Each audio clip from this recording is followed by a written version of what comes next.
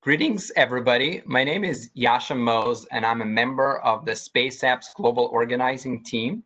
And today I have a privilege as a part of our virtual bootcamp to be talking with Dr. Argyro Kavvada, Manager of Earth Science Division's Sustainable Development Goals Activities.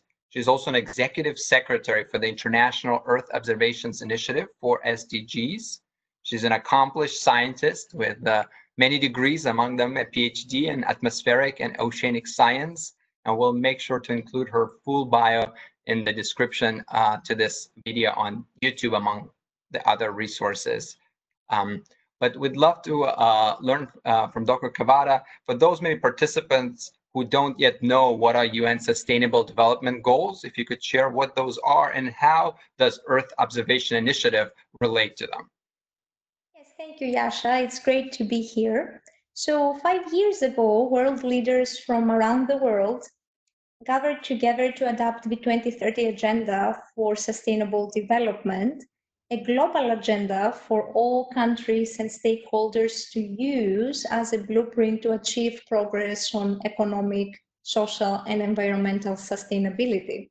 And so there are 17 sustainable development goals and associated targets and indicators that are used to inform the ways in which countries and the international community measure, monitor, and drive progress on achieving sustainable development. And so the Earth Observations for Sustainable Development Goals initiative is a growing international initiative launched by the Group on Earth Observations, an international organization, to advance global knowledge about effective ways that Earth observations and geospatial information supports the SDGs. And so EU4SDG, or Earth Observations for Sustainable Development Goals initiative, works at the local, national, regional, and global level with governments, including national statistical offices, line ministries, and other relevant stakeholders, with regional networks and international agencies to demonstrate how Earth observations and geospatial information, along with socioeconomic data and other types of information, can support the SDGs and to help increase skills and capabilities in users of the data to achieve sustainable development. And so EU4SDG is supporting a variety of activities, and we currently have an effort ongoing with UN Habitat and several other partners to develop a toolkit on how Earth observation data can help reach sustainable cities and communities by providing practical guidance around how Earth observation data is being used for those purposes. Oh, so very cool. I'm also, as our participants know, that the key theme for COVID-19 challenge this year is an impact of COVID on economic, social, and environmental sustainability. So maybe you could share with us how Earth Observations Initiative help countries across the globe monitor, visualize, and assess the effects of COVID-19 on achieving the SDGs. Yes, thanks, Yasha. So COVID-19 is definitely a devastating pandemic that has upended all of our lives and livelihoods across the globe. It also represents a major disruption in the efforts of countries to achieve the SDGs worldwide. In fact, the World Bank estimates that the current pandemic will push 49 million people into extreme poverty in 2020. In addition, the pandemic and its effects are in turn exacerbated by the uneven progress in several of the areas covered by the Sustainable Development Goals, such as achieving clean water and sanitation, having economic growth in different parts across the globe, but also making substantial progress in eradicating extreme poverty and addressing food insecurity.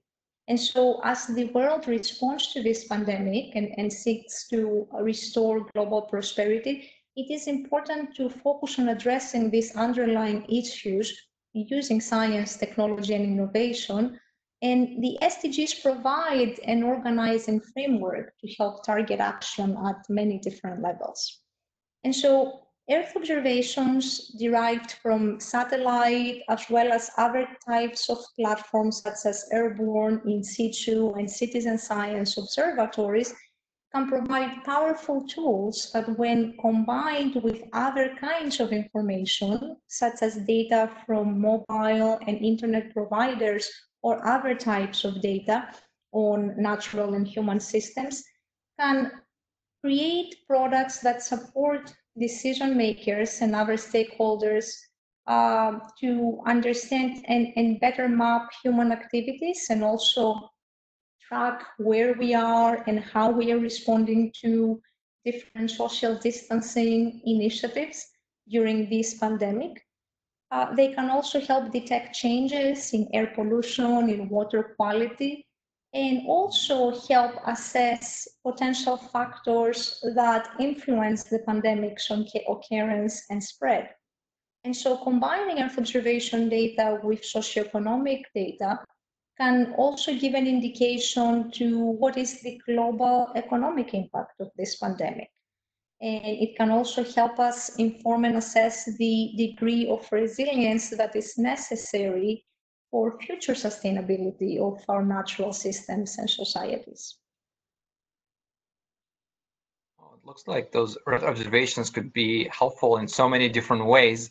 I'm curious if maybe you could just maybe share two specific examples of how those observations and the data can help monitor impact specifically of COVID-19 on SDGs. Yes, so a couple of examples that come to mind. So NASA has developed the Black Marble, which is a product suite that utilizes night light data for scientific observations. And so in particular, satellite nighttime light data can help assess different impacts of the crisis from local to global scale, and understand what is the effectiveness of containment actions taken to control the spread of the virus. These products can also help us understand how and what is the level of access to electricity, but also other types of basic services supporting the SDGs more broadly. In addition, another effort that has taken place recently has been through the NASA's Socioeconomic Data and Application Center, that has developed a global map viewer that presents statistics and virus cases in combination with population estimates by age group and sex, information that is critical for better understanding the potential spread of the virus, especially in relation to those numbers of people that are more vulnerable to the virus. And so this can be useful information for public health officials and for local policy makers that are looking to understand better how and where are the people that are mostly affected by the virus. And so with our global hackathon, we're looking for more innovative solutions that can help apply Earth observation data in combination with socioeconomic and other types of data to understand and better assess the impact of COVID-19 on SDG targets and indicators.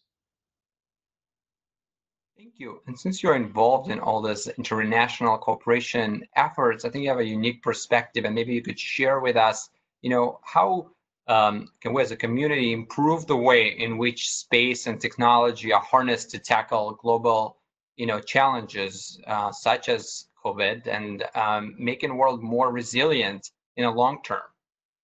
Yes, thank you, Yasha. So I think it's important to continue the efforts to establish more effective communication and collaboration across disciplines and among scientists, experts, innovators, and policymakers.